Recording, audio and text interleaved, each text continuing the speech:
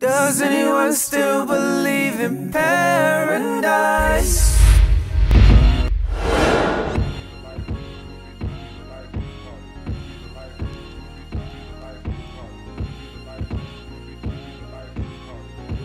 Hello, everyone, and welcome to the Jenleeion Circle. I'm your host, Mario Bonds. And as always, we love celebrating stories of tragedy to triumph or ordinary people who are living extraordinary lives.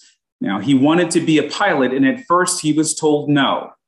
But he ended up being able to live his dream, becoming a pilot, so much so that he's become an entrepreneur and has founded a private aviation company called Jenleeion, with an amazing story that really shows what grit and hard work can look like. I am so excited to welcome Gonzales to the Jenleeion Circle. How are you doing, sir? Oh, I'm great, Mario. Thank you so much for having me. Enjoyed the and excited about the opportunity to share with you and your guests. No, yeah, and I think, and thank you for that. One of the reasons why we were so interested in talking to you is my goodness, obviously, we want to talk about the venture related to the way you are hoping to revolutionize private aviation. But if we can start back at the beginning, because I find it a bit fascinating, right?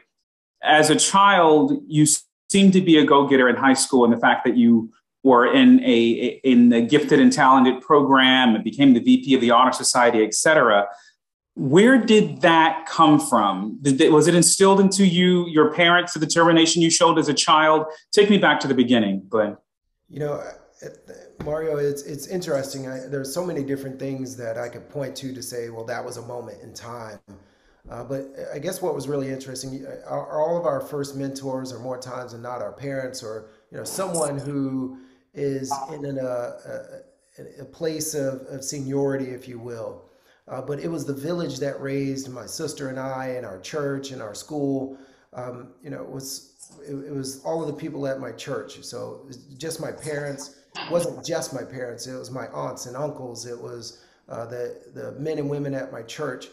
Fascinatingly enough, our church had 3 military academy appointees.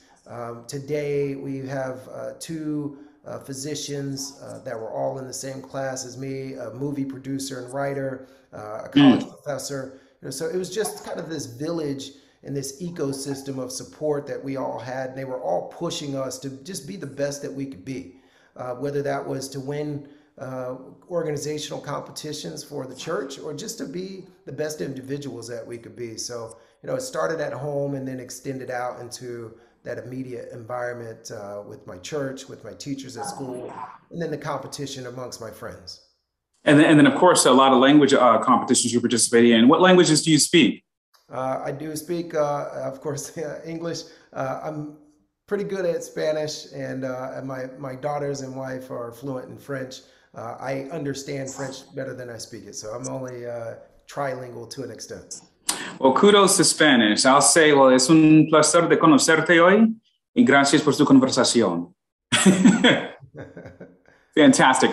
So with that being said, obviously after high school, you decided to parlay into the Air Force. And getting into the Air Force, there was a dream of flying that was temporarily derailed. Take me to that moment and what that felt like, and specifically what was the factor that seemingly was in front of you to derail that dream of becoming a pilot? Yeah, so my sister was able to go off to college, and my parents supported her to get into school.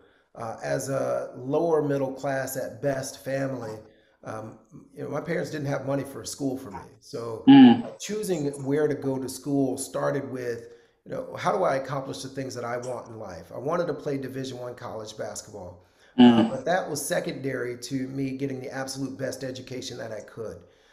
If there was a possibility to fly an airplane or to learn to fly or to be close to aviation, that was really the third piece. And so the Air Force provided the best of all 3 of those. However, my very first appointment as an appointee awaiting for my opportunity to attend the academy was a Department of Defense Medical Evaluation Review Board. And I go in, and the very first station is an eye station.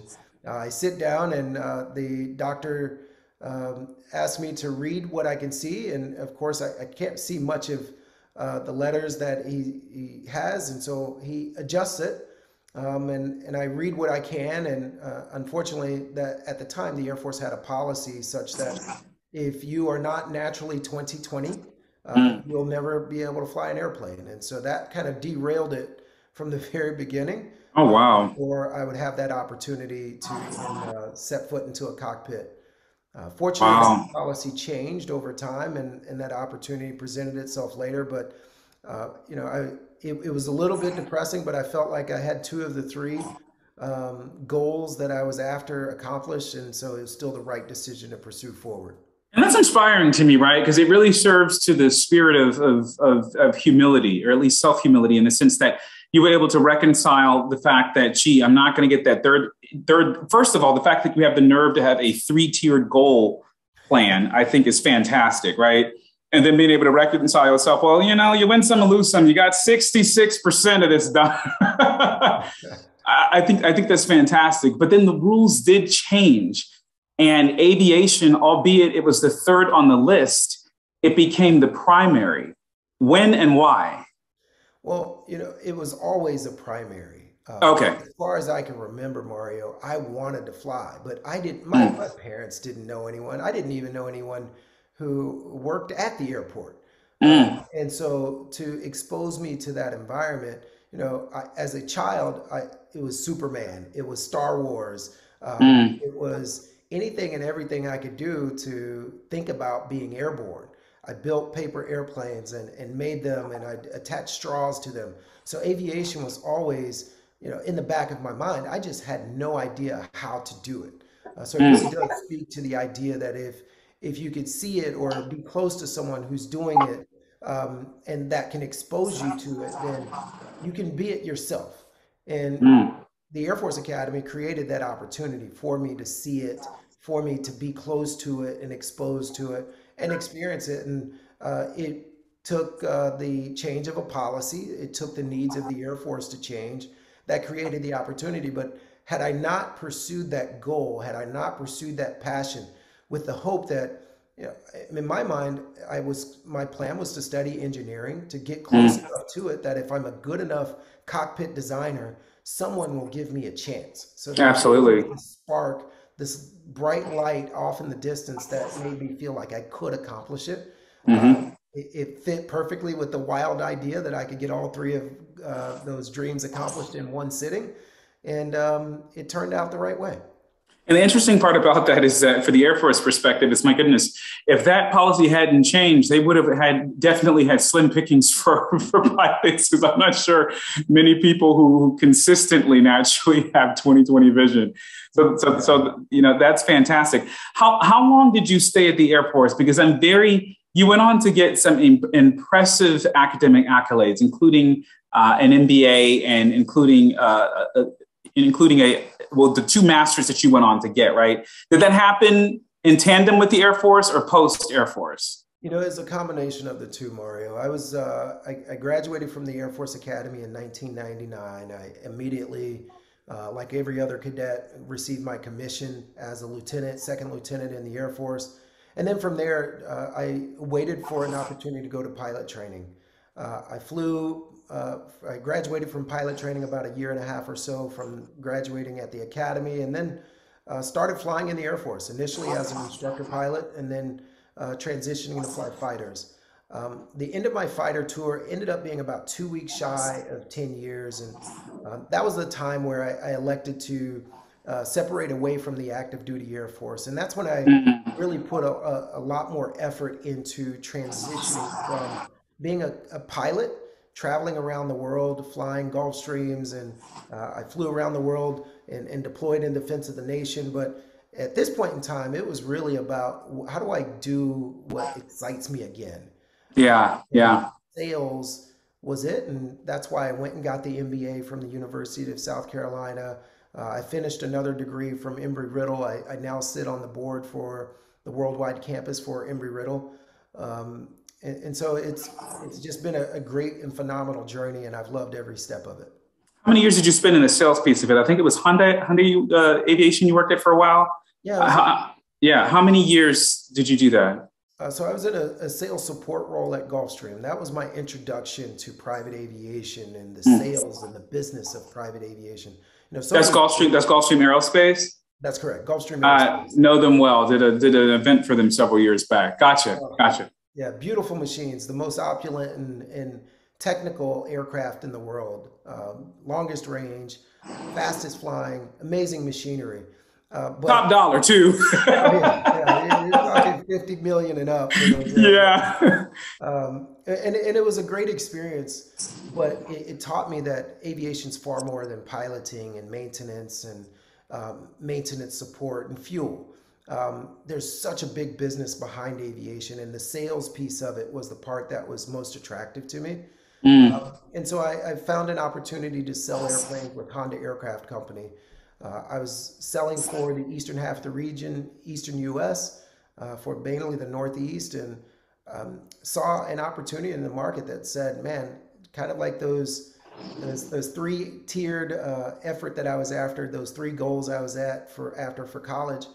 I can achieve what I want personally, I can achieve what I want for my family, and I can achieve what I want professionally if I start my own business. So, and that gap in the market that I recognized is where that came about.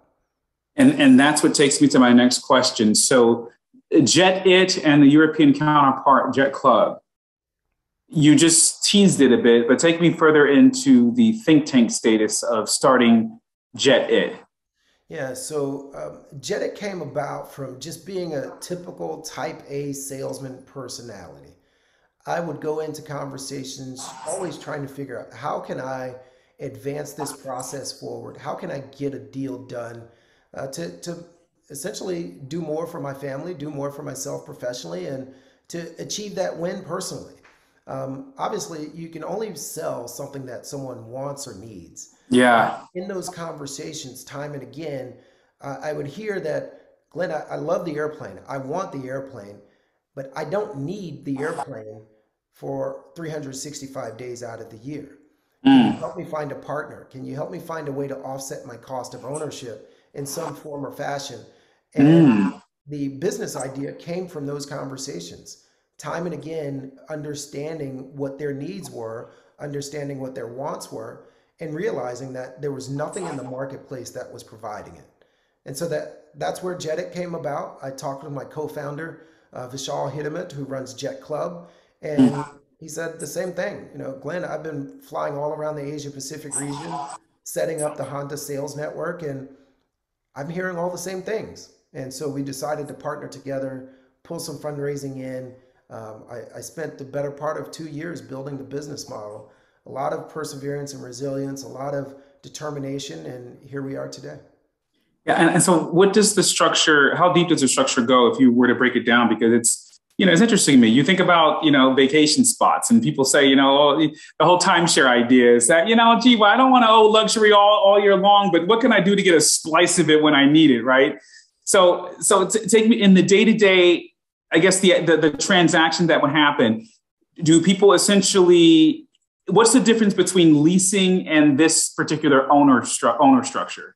Yeah, so it is very much like you described. I just need this piece of luxury, time being that luxury that people are buying into with our program. I just need it a little bit throughout the year. I don't need it every day. So it is in some cases like a timeshare, but it is titled to you, and that's where it becomes different from a lease or some other form of ownership. You own it, it's titled to you. There are some tremendous tax advantages associated with that. The current tax code allows you to write off 100% of the acquisition if you're using it for a business, Oh, wow. as a business tool. So sometimes you see people put stickers on their vehicles, or they buy a vehicle exclusively for driving to and from work or traveling around states. You're getting a write-off with that. If you're buying a heavy piece of equipment like a big truck, and you're driving a truck full-time as your career profession, there are tax benefits to that. And so it's just the same when you own a piece of one of our aircraft. You can have that same tax advantage. That's fantastic. So how many years are we, you said 2 years. So does that mean that the company has been up and running for 2 years, or that was a 2 years of footwork that you put into it? It was 2 years of just hard-nosed, day-to-day effort to build a business plan. Mm, Aviation is such a dynamic industry, and there's so many variables. We always think about the weather or the aircraft maintainability, but there's so many more variables that influence the business of aviation. And mm. so it took the better part to plan it like I would plan a mission when I was flying fighters. And the end result of that, Mario, is we found a business model that works. It's been effective. It's been supportive for meeting the needs of our share owners. And it's changing how people travel. It's changing the marketplace. There are already people who are imitating what we're doing and trying to copy our business model. So we're flattered by it. Sounds good. On the commercial side, several of the nation's largest airlines have already started canceling flights for the vacation summer period. When the pandemic started, about 13,000 pilots were sent home for early retirement. And that 13,000 pilot shortage still exists today. So obviously, you've given a lot of aviation opinion, right, across the media sphere. So in your opinion, based on what's going on today, I mean, unfortunately, it's a deplorable state out there, right? Because of inflation, also because of that shortage that I just mentioned in terms of pilots, et cetera. How does that speak to you with having such insight into aviation?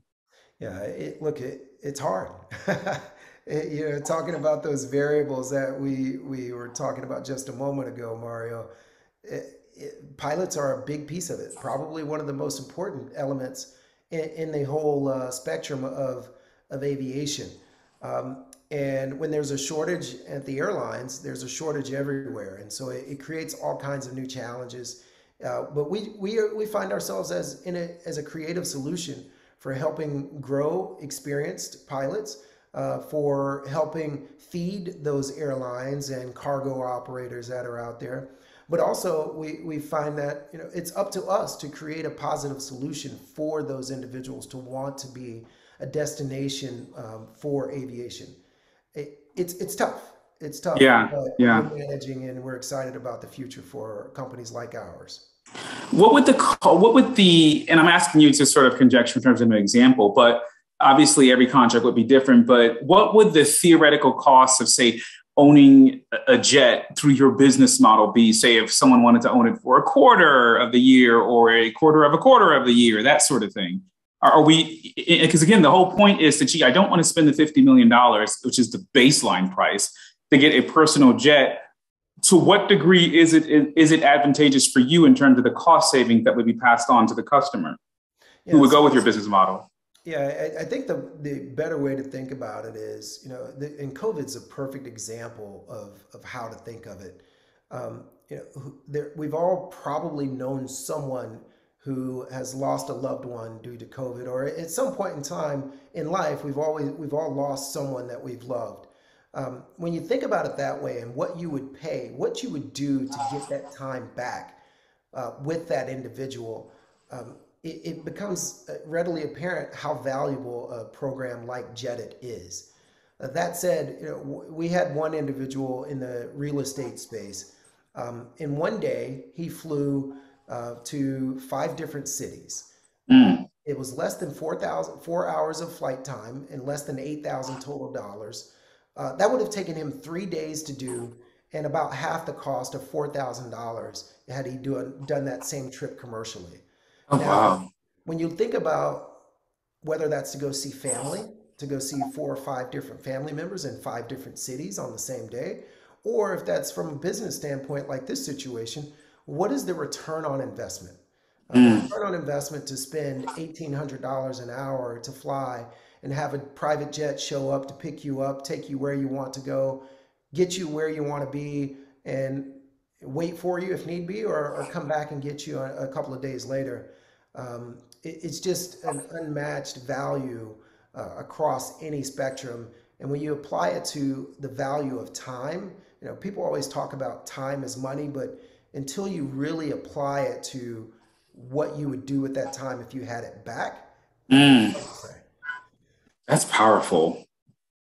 That's absolutely powerful. And the plan is to obviously revolutionize private aviation one by one. And earlier you teased the fact that other companies are looking at your model, and you guys are flattered by it. So to what degree, I guess, what is the overall plan for Jetted and Jet Club next? How far are you hoping to go? You know, our going in premise was simply this, that history always repeats itself. And when you look at Yes. the history of transportation, people are looking for more autonomy and efficiency. Yeah. Um, if you think about it in terms of um, you know, the automobiles, and if you, or better yet, if you think about it, you know, 400 years ago, if you had the means, you had a horse and carriage. Yeah. You could feed the horse, you could buy the horse, or at least you had the time to break the horse. You could have a carriage, and that's how you got around. If you didn't have a horse and carriage, you probably didn't have means, which meant you were walking from A to B. Those are your only two options. Yeah. Fast forward to present day, those who have means are looking for the same autonomy and efficiency in how they travel. You talk Yeah. about the airlines canceling flights. You're losing autonomy if the airlines cancel a flight You're and stuck in the airport. you're stuck in the airport, or you're just not going that day. You're going to miss your Yeah. trip.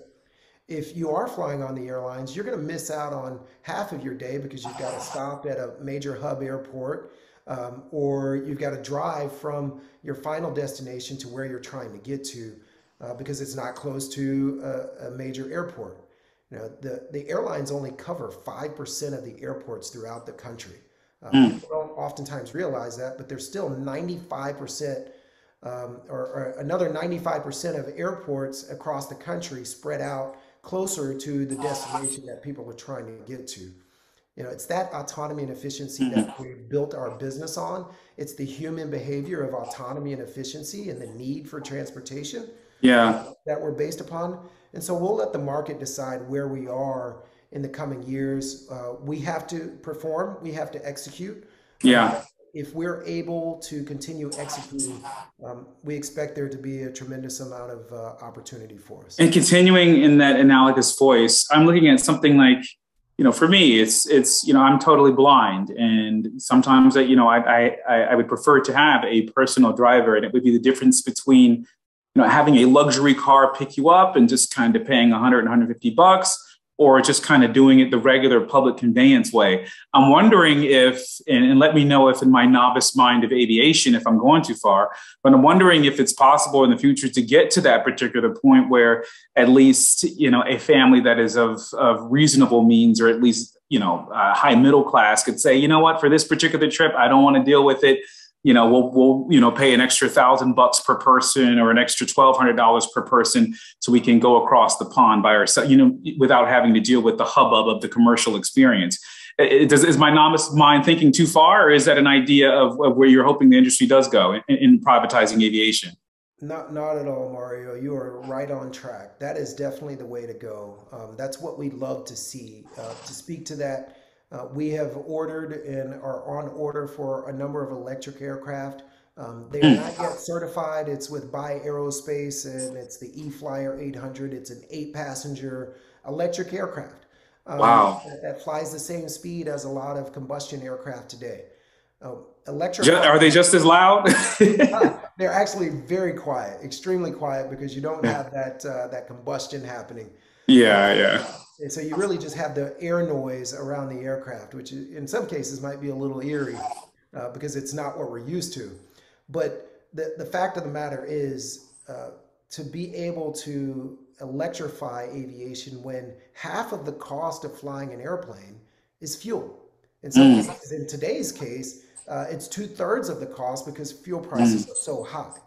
So if that is the majority of the cost, and I can remove that from the operation cost, I can then bring down the overall value or the cost to the customer, increasing the value of experience.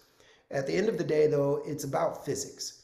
Yeah. Right now, combustion is the only way for us to go as fast as we can. So if speed and efficiency are important to us, then what we do is a critical piece to it. But yes, we're definitely driving and moving in the direction of bringing down the cost of aviation as quickly as possible. An electric aircraft. Oh my God, that opens up a whole. Oh God, we'd have to talk more about that, but at some of the time, because I have so many scientific questions about well, how many batteries are on board, and what are the backup systems, et cetera. Obviously, since it's just electric dependency, that would be. I think it's awesome, and I'm fascinated by that. So I'd love to at some point have a deeper scientific discussion with you around physics and all of that type of stuff. I think it's very interesting. And this month is definitely the month of Father's Day. How you doing as a dad, Glenn? I'm happy. My oldest is a violinist. She's off to study school at the New England Conservatory. I'm very proud of the effort that she and her sister have put into their instruments. Awesome. My younger daughter's a cellist. So I've loved being a dad. I'm sad to see them growing up and going off, but I've done my best, and my wife has done an amazing job with them just the same. I think that, so put it in the metaphorical experience of aviation, where you've well prepared them to take a decent flight. So I think that's quite excellent. Well, definitely, we look forward to being able to stay in contact with you, Glenn. I want to thank you for joining us in the Jenleeion Circle today. Where can everyone follow you? I'm on all of the various different social media platforms. Typically, most people find me on LinkedIn. It's Aviator Glenn is how you can find me, or just Glenn Gonzales with JetIt. And our JetIt website is just gojetit.com. Fantastic, everyone. Well, gojetit.com indeed.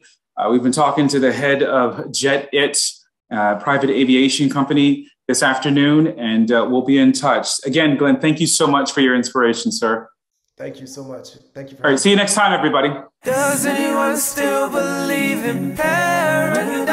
Well, it's only me. Do you believe so follow